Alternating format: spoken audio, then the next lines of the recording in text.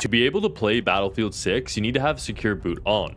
It's pretty quick and easy to do, but it has potential to cause issues for some users. So before we start, I recommend to back up all of your data to make sure everything is safe in case anything does go wrong, because enabling secure boot might cause issues if your operating system or drivers aren't compatible. This will usually be like custom OS or Linux builds, and you can check if your PC supports secure boot before going into BIOS, so we're going to do that now. Hit the Windows key, type in msinfo32, then system information.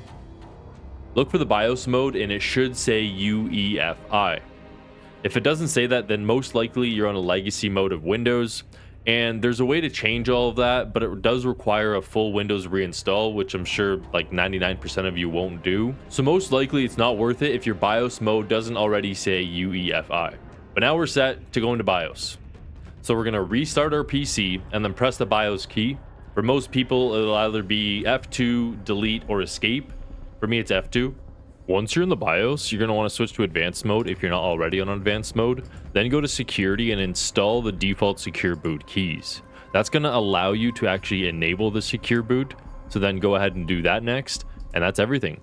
Then go to the exit and save changes. Now that we're back, you can verify that it worked correctly by going back to the msinfo32 system information and looking to see that secure boot state is on. Now you should be able to open up Battlefield 6. Hopefully this helped. If it did, drop a like, sub to the channel, and we'll catch you in the next one.